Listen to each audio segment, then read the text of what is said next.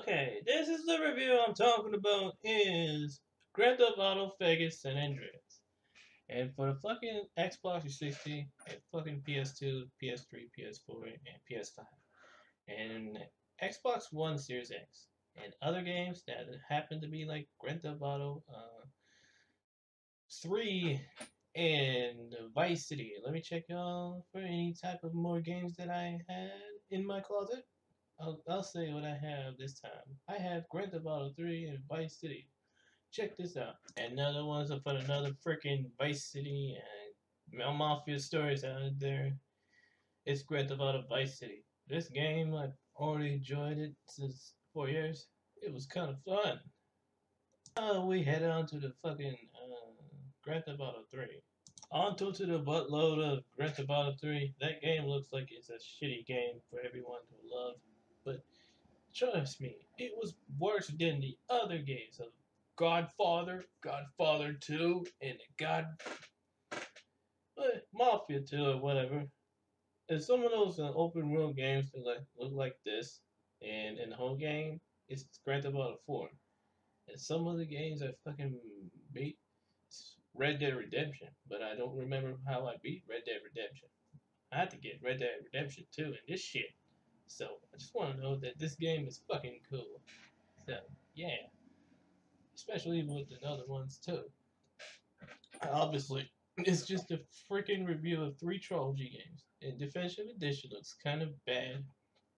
So honestly, it was worse than ever.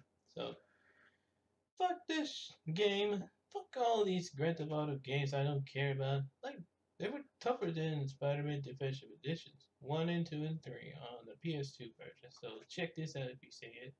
Alright, now back to the real Spider-Man trilogy of this faggot named Tobey Maguire in the Samurai fucking movie series. But here, Spider-Man 1, the game, is where somebody likes to play this stupid game. All we got is Spider-Man 2 and Spider-Man 3 and other stuff. And we got Spider-Man 3 for the PS2 and PS3. And some other games that they got everything to do with this shit right there is something they do that in their whole life. I mean, obviously, it was only the first time when Spider-Man defeats the faggot named Green Goblin, and who killed his fucking son, and totally it was Harry Osborn. He killed, sometimes Peter killed his dad, and probably for the first movie. In the second movie, he made so much worse than ever.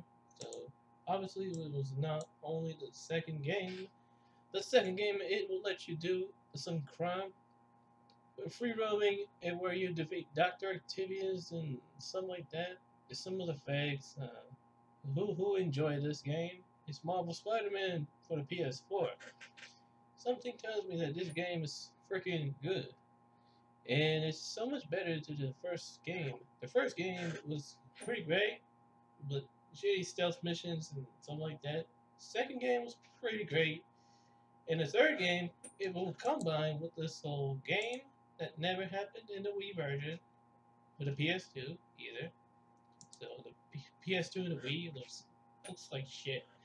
And actually, it would let you do all the ground patrol missions, but there are glitches everywhere in this stupid game.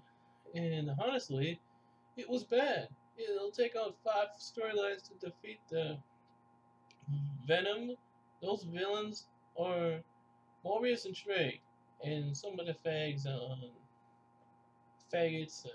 in this game. Here um, they got more villains than usual. So whatever the crap it is in the freaking PS3 version, it has 10 storylines to play, including this stupid movie's plot. All and then Scorpion and other faggots. Trust me, it was good. But I don't know how this was about in the game. But you can defeat New Goblin and Sandman and other shit when you're wearing this stupid suit. This black suit, faggot suit, makes him who looks like he was a total nigger.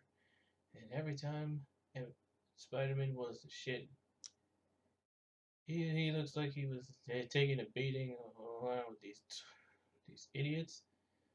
And I thought this game was going to be really good, but it looks like shit to Amazing Spider-Man 1 and 2. They don't even look like that, so obviously it was bad as hell to play. So, no pun intended for this shit. Now, let's check on to the fucking, the Amazing Spider-Man PS3, Amazing Spider-Man 2, and Marvel Spider-Man final game right there. So, see? I want y'all to check this out.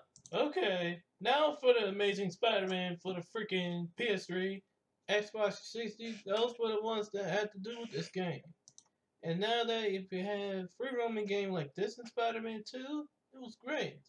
Now that everybody knows it, it's our time to if Spider-Man changed suits already, if it was in the game. So yeah, if he was in Manhattan, he knows how to swing better. Just like in Amazing Spider-Man 2, that game was only greatest as how it looks.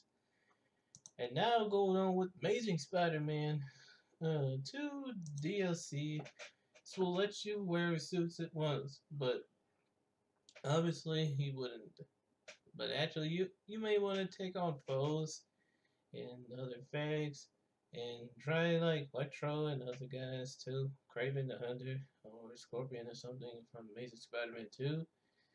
I can't believe that he changed his suits from the about only for this 8 years and only, but I don't know why they got this game, but it's only true that it is. But now for the Amazing Marvel Spider-Man, it's so much better to the Spider-Man 2 the game. It was great. And Insomniac just got it now. So only the link is people love this game. And you got several villains who may dressed up as you're wearing that PS4 outfit.